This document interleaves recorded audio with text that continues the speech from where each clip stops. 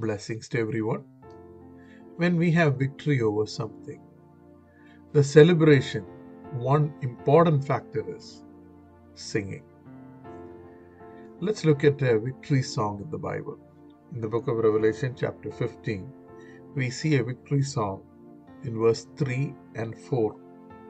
What was their victory? In verse 2, it says, they had victory over the beast, over Satan during the tribulation time.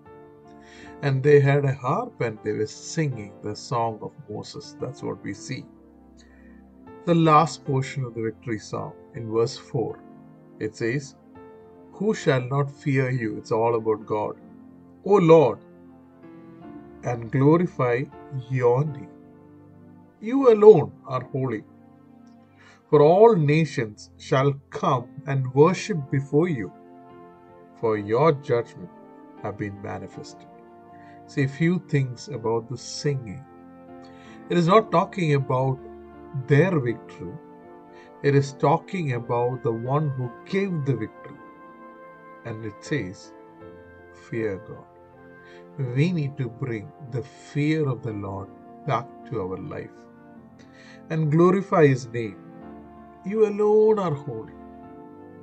We need to know what is the holiness of God and what is our accountability to live holy. Nations shall worship. Worship should be a result of victory, fear of God, and glorifying God and knowing the holiness of God. Then we'll understand what is the judgment of God. There is a time for the judgment of God. Let me read that verse once more. Who shall not fear you, O Lord, and glorify your name? For you alone are holy, for all nations shall come and worship before you, for your judgment have been manifested. God bless.